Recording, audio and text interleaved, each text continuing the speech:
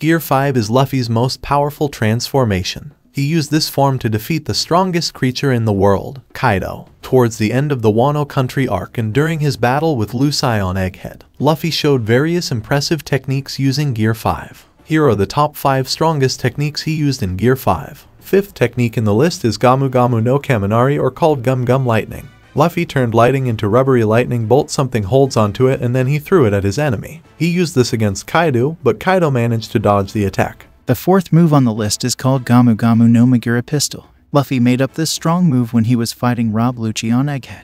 In Magura Pistol, Luffy throws a powerful punch into the ground in a surprising direction.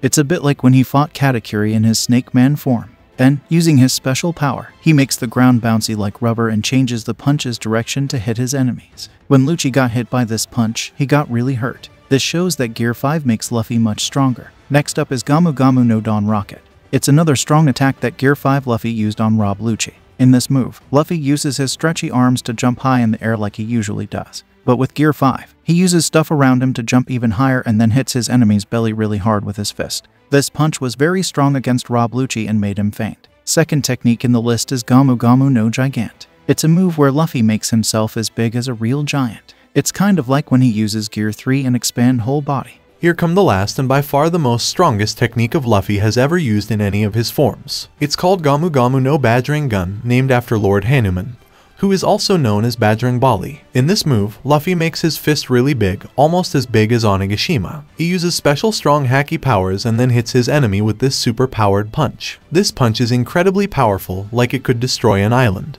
With this punch, Luffy defeated the powerful Yonko, Kaido.